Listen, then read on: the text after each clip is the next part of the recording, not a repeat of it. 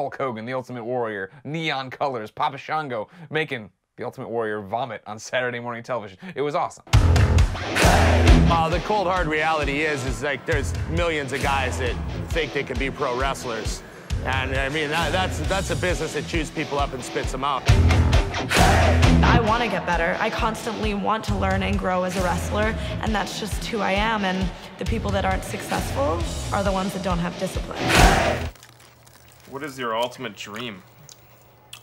I don't know, Mania, and then talk shows. In what universe do you think you're actually going to be a professional wrestler? In this universe, the Milky Way universe. I'm lost on the road, but I'm not afraid. All I need is smart switchblade. All I need is smart switchblade. It's stupid to make a 5-year plan, really, if you know you're going to excel in certain areas. So we just kind of don't plan at all.